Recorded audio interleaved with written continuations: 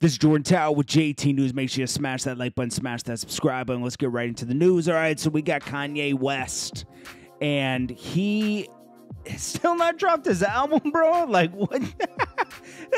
He's done this before. How crazy is that you have a whole listening party, say you're dropping it this week, and you don't get the album? So, before we get to the next topic, I got to read. So somebody put out, what's his name? Phileas London. Okay, so Mike Dean is obviously doing the final touches in the album. He said, Mike Dean and co. hitting an all-nighter. This is last night. You could bet that. Kanye definitely inspired by TN and still has verses to finish. And a bunch of new features today just based off the rollout hype. Rick Rubin lending his ear also. I'm not too impressed with that anymore. Rick Rubin, who did he do a project with? When he did Loop, okay, you guys are going to totally disagree with me with this, but when Kendrick Lamar did his second album, was that a third or fourth project? Because he had a couple mixtapes and he had his first album. His second album, some people loved Pimp a Butterfly. I wasn't totally wowed by it. I like Damn though, so I think Rick Rubin had a lot to do with that project. I've seen a couple things that Rick Rubin's been involved with in the past 5 years to 7 years that were he's a legend, don't get me wrong. But I think he overthinks things at this point. He did some stuff on Jay-Z's Carter, Magna Carta, that was good. But I'm just saying, so anyways, that doesn't wow me. Even though Rick Rubin is, he's Rick Rubin, it's he's done amazing things. But, people, you change over time, and your ear's different, over time. I'm not saying his ear's bad. I'm just saying it's different now. He likes different things. You're supposed to when you get older. He said, could BR ready for be ready for the AM, guys. Could BR ready? BR. Why do people abbreviate everything? Like TLOP. Okay. You keep, abbreviating everything. Just say it. Just spell it out. The Life of Pablo, okay? I think did he do this on the Life of Pablo? This happened in 2016. Did this happen on the last album too? I can't remember. But anyways, then he said, who can turn in an album? Wait, and keep in mind, he's only an artist who can turn an album to DSPs 1 hour before it's released. When he's streaming services company want it as bad as we do. That's power. Dude, I'm not Kanye makes good music and stuff, but I'm not thirsty for this. I'm more thirsty for Drake's album than this album, because Kanye's just doing this for Kanye's doing this, and he's still making music, and it's beautiful, right?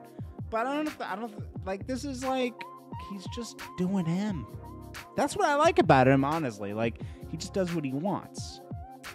But some people just go crazy with it. So, anyways. Then he said, miss my bro, real talk. That was a year ago. And now he's, back. Obviously Jay-Z's on the album, right? And at the end, they both say, Watch the Throne 2. I don't think Watch the Throne 2 would compare to Watch the Throne 1. These guys, it's 10 years later.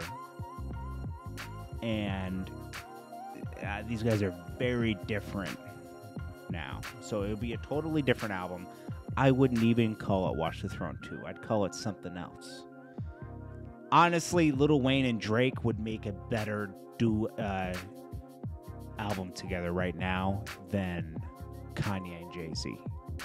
And there'll be plenty of people in the comments right now saying, well, you don't know what you're talking about. You don't know music. Music is for the person. This is how I feel. You could feel totally different, okay? I think that Lil Wayne and Drake would make a more exciting project than Jay-Z and Kanye right now. The hype would be way more on Jay-Z and Kanye, I think, because of their roller coaster of a past. But I wouldn't be expecting Watch the Throne 1. That was a masterpiece. Kanye was in a different zone around that time. I mean, come on. You can't compare Kanye now to Kanye 10 years ago.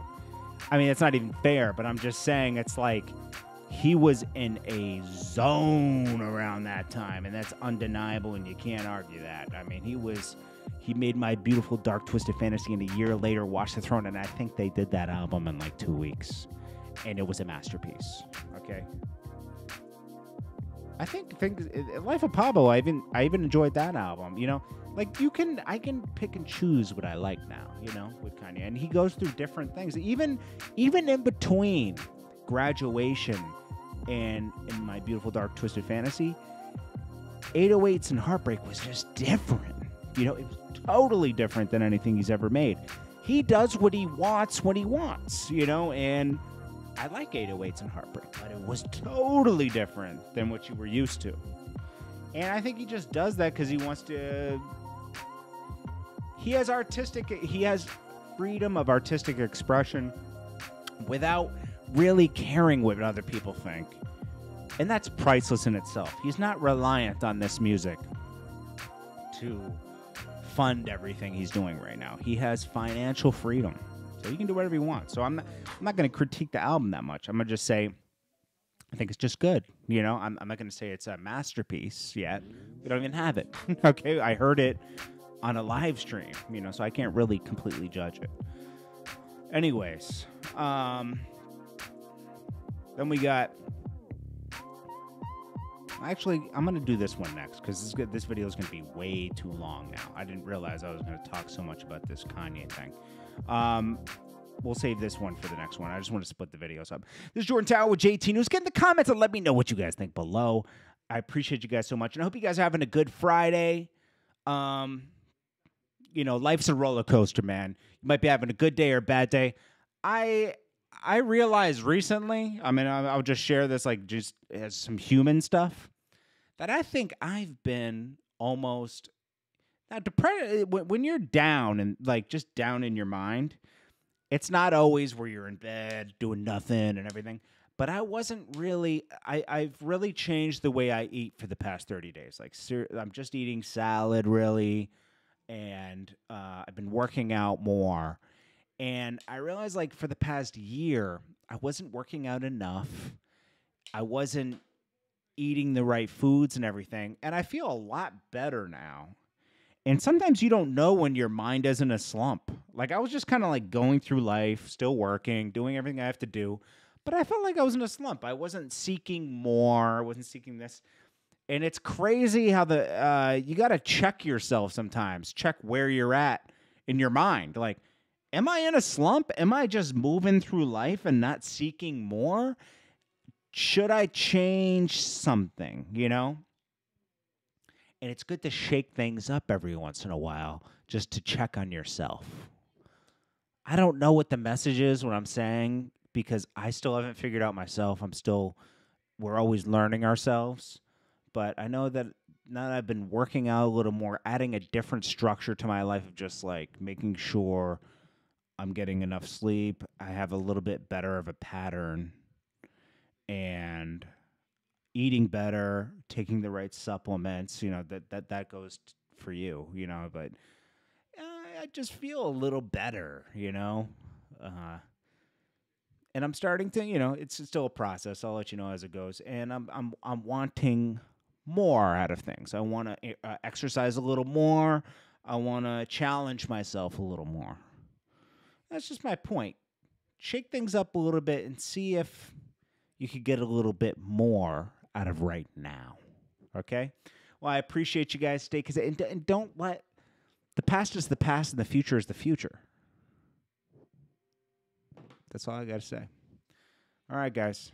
Peace.